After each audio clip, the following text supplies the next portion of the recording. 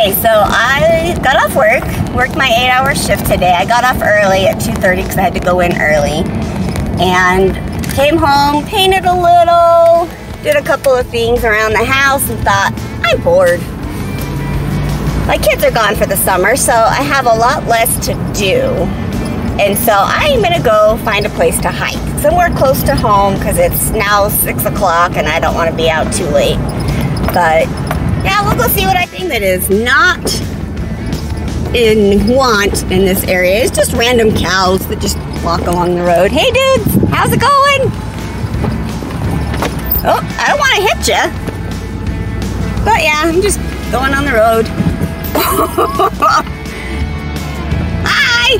Decided to go on a trek to see some of the sights along Pinto Road. So right now we are on our way to a pioneer cemetery that's just off of Pinto Road. It's called Hamlin Cemetery.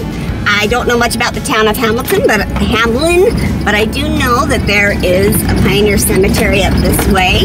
So we're gonna go take a look at that before we head back towards Cedar. We'll come across is gates. You are just fine to go through the gates. They just wanna make sure you close them.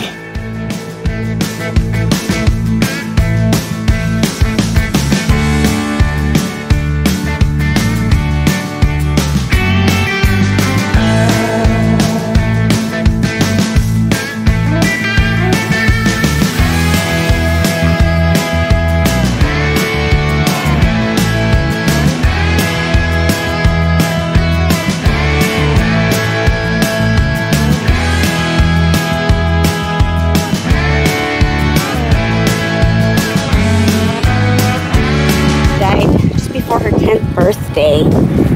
This tree is creaking.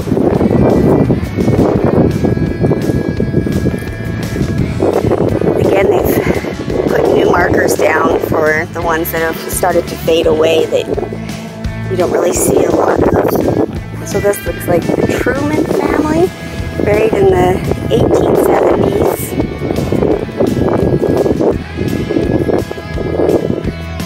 Didn't quite know another way that they preserved them. They've kind of laid them down and put them back down. Don't quite see. Died in 1878. Aged 4 years, 9 months, and 19 days. Some of them just have rocks. Not a very big cemetery.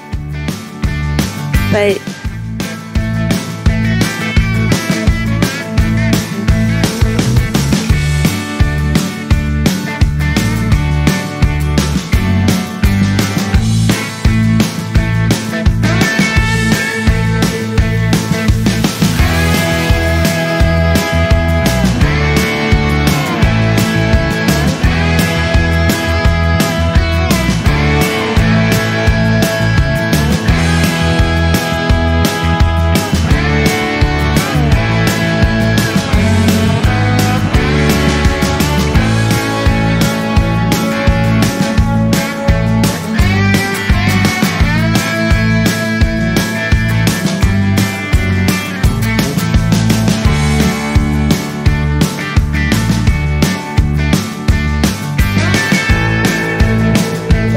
about Pinto Road.